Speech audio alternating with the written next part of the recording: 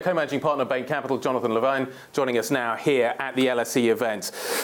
The first question I have to ask you is the big picture one. Coronavirus on a lot of people's minds right now. What is your risk tolerance? On a scale of 1 to 10, what is it? And is it being affected by what is happening with the virus? Well, it's difficult to put something like the coronavirus on a scale of 1 to 10 because people don't really know what it is and how bad it can get. Obviously, the tragedy of people who are dying is something we cannot lose sight of. But I think that countries are taking the steps and have actually been very proactive in trying to contain this. And I really think nobody could possibly understand the impacts until we see how it plays out, and is the quarantining work? Do they find some sort of vaccine? So we are studying it very closely and looking at it carefully. Okay, so what are you learning? Supply chains are going to be affected. There probably will be some sort of macroeconomic effect of this. Is your sense at this point that both of those two sort of phenomena are going to be temporary, or do you think it's going to be a more medium-term story? The data in the States looks pretty good at the moment, but that's rearview mirror. Will this kind of affect that story? The best you can do is look for proxies and other examples, and obviously SARS had quite an effect, but it did prove to be temporary, and we were able to move on from it. So, as I said, I think it's so early to tell. Clearly, in the short run, I think it's going to have an impact. If for no other reason than the uncertainty of it will have a massive psychological effect. And I think the next 2 to 4 weeks will be really, really important in understanding how long it is here to stay, is it contained, and what the impacts are going to be. The other story that's obviously dominating the agenda overnight is what's been happening in Iowa.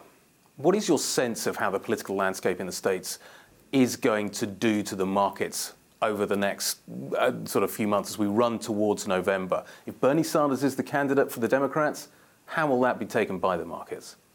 So I think the Iowa lack of vote count is clearly not a positive. It creates a little bit more uncertainty. I think there's only a certain level of focus this early in the process on the Iowa caucus. It's obviously important to establish who the lead candidates are as compared to establishing who the winner will be, although often the winner does come from Iowa. I think the markets more broadly are going to look for the winnowing of the field and then do a present value calculation of the policies perceived for each of the candidates. And I think that there are candidates who the markets might view as more uncertain, and there's candidates the markets will view as more positive and more certain. They will then take both of those and decide what's the likelihood of that person beating Donald Trump. I think it's early. I think the ball will bounce a lot of different ways. I also think one thing to look out for is to be elected, you need to be the president of all Americans. And the question is, are we going to start seeing, as people become the front runners, even some of the more ideological people, are they going to start having more of a narrative of middle ground? Does the U.S. economy stay on track as we approach November? Clearly, this is a big story for the president. He needs to keep the economy ticking along kind of around 2%. Anything below that's going to start to become problematic. Are we late cycle? How late cycle? And is that going to be a problem in 2020? So working backwards, we could be late cycle, but if the cycle's 30 years, then we have 10 years to go. So it's unclear. I always have trouble putting a timeline on it.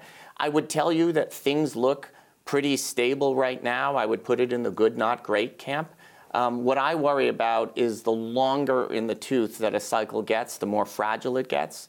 This cycle has withstood a lot of uncertainty, and the question is, what is going to be the exogenous event that tips that over? Is it going to be the coronavirus? Is it going to be something that happens in the election? Is it going to be a hack? Is it going to be a weather event? There's just so many things that could change that picture. But based on the available information right now, I think it's going to continue to bump along for a while. Sustainability dominated the agenda in Davos. How much is it dominating the agenda at Bain? How important is an ESG rating to you right now as you look at the terms and the pricing of credits? How do you think that's going to change? In terms of its importance, is ESG going to become almost as important as a credit rating? So the short answer is I actually think in less tangible ways, that has always been true. I think there's firms that have things they will and will not do and have drawn lines in a lot of different places. Our firm got rid of plastic water bottles in 2011. Seemed like a crazy small gesture back then. We just did a calculation. We think we've eliminated 2 million water bottles across our firm. So making good, conscious decisions for the environment, for your communities, and for your companies is part and parcel with good business. I think that everybody will get better at defining what that is, what the direct impacts are. And I think the key thing on ESG is going to be measurement and measurement of impact. Not cost benefit, but actually degree to which you can accomplish what you want to accomplish. But I think it's really, really important for all businesses to consider that the world is changing. This is a place where businesses have a role to play. And I think that it will prove to be good business.